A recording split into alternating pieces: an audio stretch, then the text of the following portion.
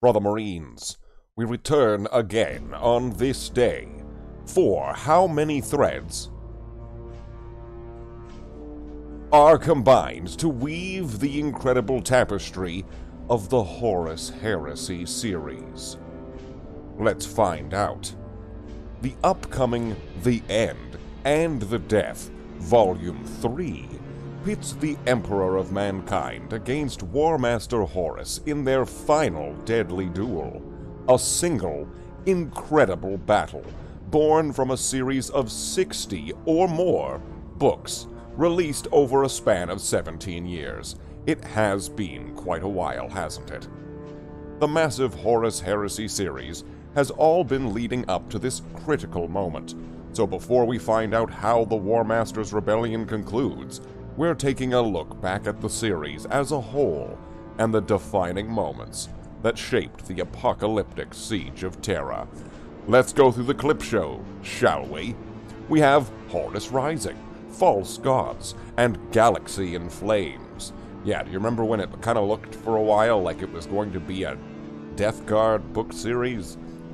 The novels began with Horus Rising by Dan Abnett, which introduced many important characters whose actions would reverberate throughout the series, including Garviel Loken, Ezekiel Abaddon, and Horus Lupercal himself.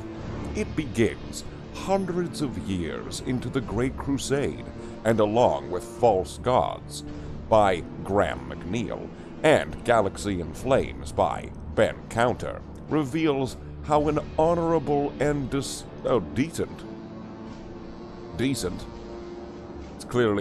not the descent of Horus, fell under the influence of the Chaos Gods, while the series broadly follows the chronological timeline of the Horus Heresy, continuing with Istvan III, in Flight of the Eisenstein by James Swallow.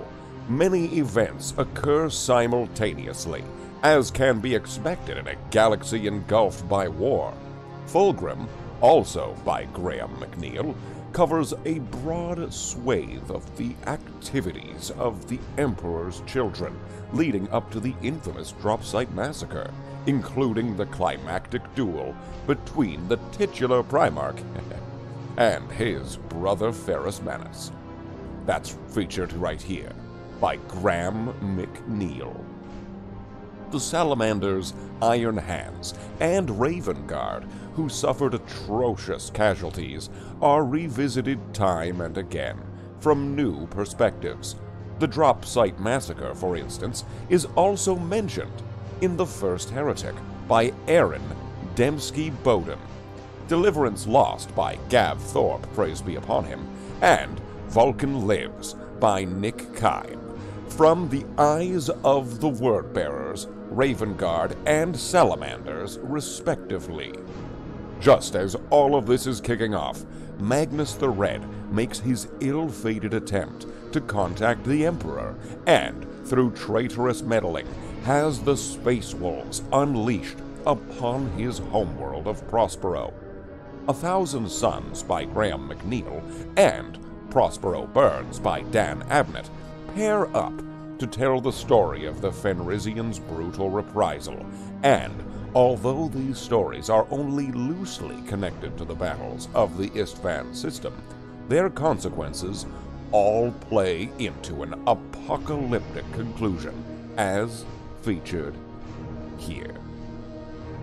After a tumultuous start, many legions split off to accomplish their own goals, while those further from the epicenter are thrown into a civil war they have only just learned of. The Word-Bearers are ambushing the Ultramarines at Calth. Oh no! In Know No Fear by Dan Abnett. The Dark Angels are deciding their loyalties in Fallen Angels by Mike Lee, and soon Angron pitches into the fray in Aaron Dembski Bowden's Betrayer. Fulgrim, meanwhile, enlists the help of Perturabo for a trip to the Eye of Terror in Angel Exterminatus by Graham McNeill. and Sanguinius goes toe-to-toe with Kabanda in Fear to Tread by James Swallow. As more Primarchs learn of the heresy, and tense lines are drawn between warring legions, many of these narrative threads come together in Unremembered Empire, The by Dan Abnett, as Loyalist forces, including the Ultramarines, Blood Angels, Dark Angels, and Shattered Legions, congregate on Ultramar to plan their next move, as featured right there, see? Imperium Secundus. The chaotic nature of the Civil War lends itself well to both devoted reading and casual grazing. The sudden appearance of dangerous foes and unexpected challenges reflects the confusion and unpredictability that reigns throughout the heresy, even as Horus marches inexorably towards the Sol system, and Loyalists prepare what desperate defenses they can.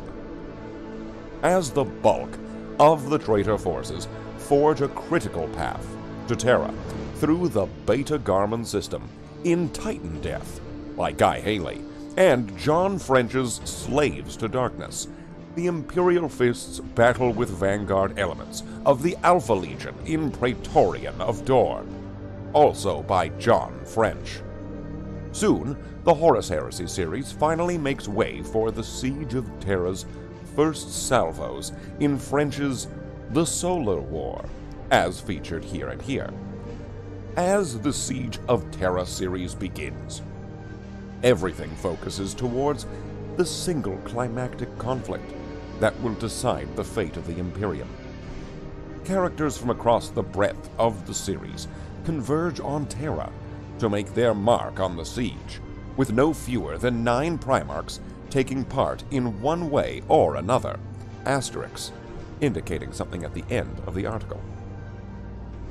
Traitor forces land on Terra in The Lost and the Damned by Guy Haley, and smash steadily through Loyalist defenses over the course of the next 3 novels.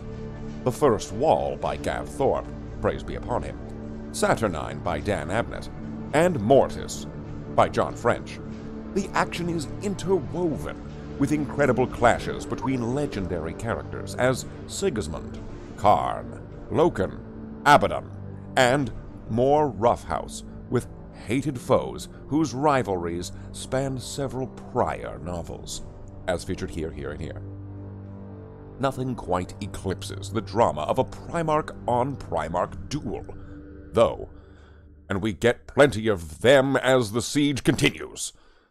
Rogel Dorn and Perturabo finally meet in open battle, while Jagatai Khan launches a desperate charge into the now ascended Mortarian's lines in Warhawk by Chris Wright. Perhaps most legendary of all is Sanguinius' defense of the Eternity Gate in Echoes of Eternity by Aaron Dembski-Bowden, as featured right there. See, there he is with the Eternity Gate and everything. Pitting the Great Angel in back-to-back bouts with a reborn Kabanda and the Demon Primarch Angron.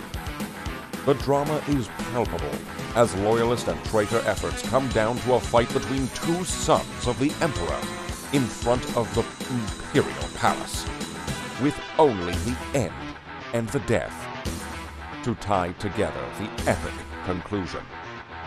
As featured after this, Volume 1 and 2 of The End and the Death, both by Dan Abnett, mind you, are already available.